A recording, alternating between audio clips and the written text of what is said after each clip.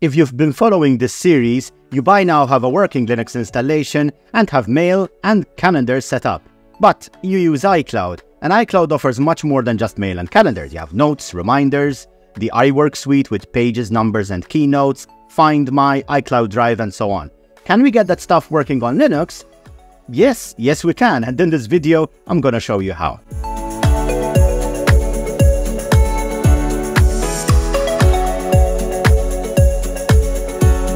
Now, one thing you should note is that although we are gonna manage to access all our iCloud stuff from Linux, we are gonna have to do that using web apps. Now, hold on before you just quit this video. I don't mean web apps in your browser. I mean web apps that are on your system, behave a lot like normal applications, and crucially, that you only need to log into once. Okay, so it may not be a perfect solution. We will never have a perfect solution until Apple decides to open their ecosystem. Spoiler alert, that's never gonna happen. But for now, this is the best we can do. So let's get started.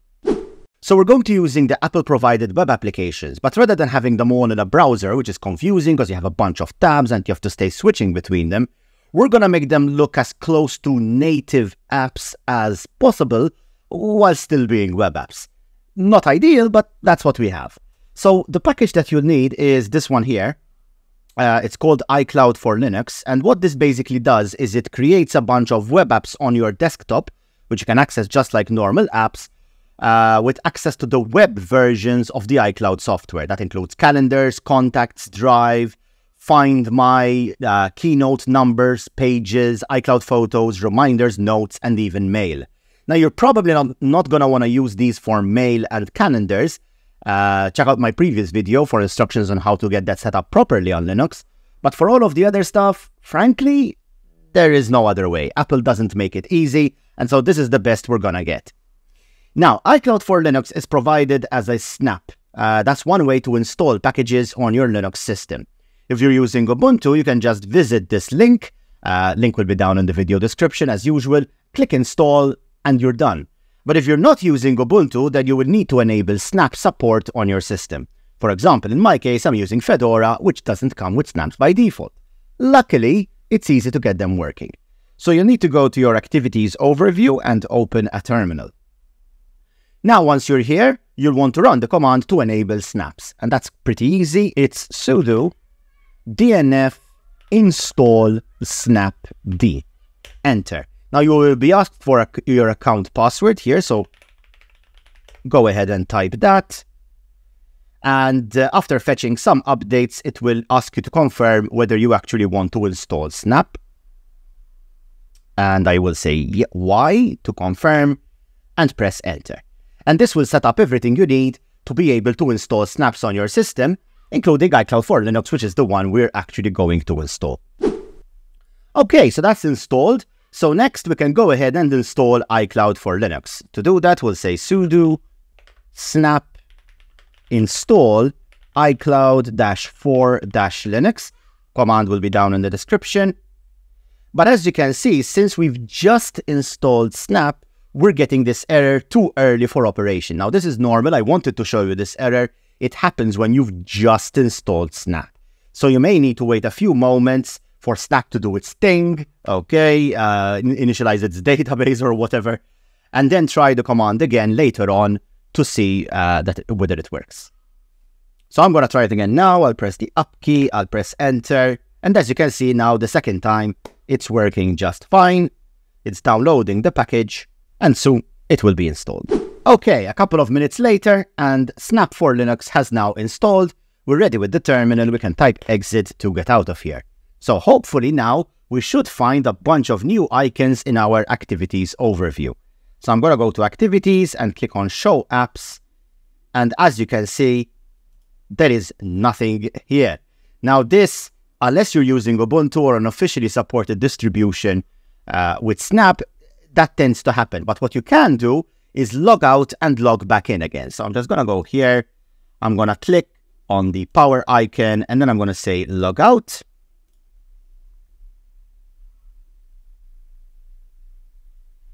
And then I'm just going to log back in. Okay, so now if I go to activities and I click show all apps, yeah, you can see there's an arrow here. And if I go here, there is all of our iCloud goodness.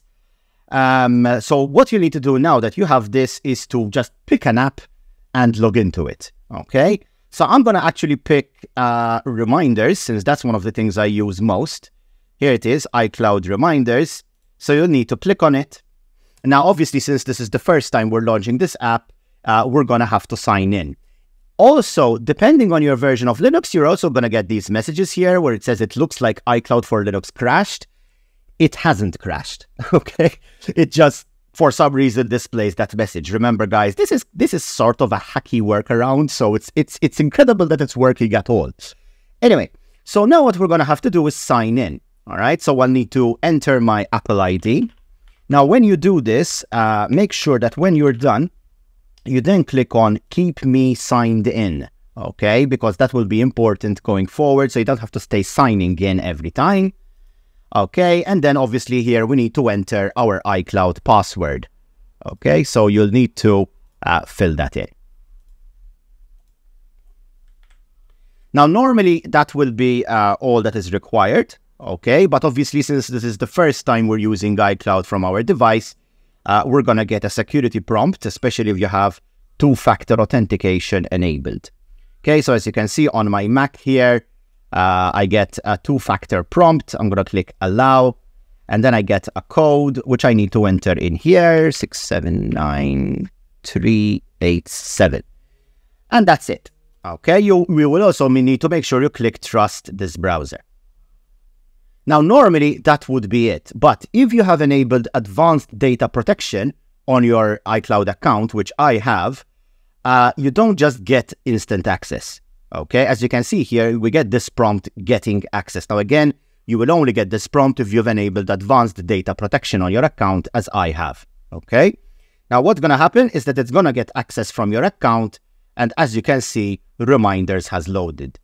In this case, it's just loaded straight away, which is kind of odd, but normally you're going to get a prompt on your phone where you have to approve the device getting access.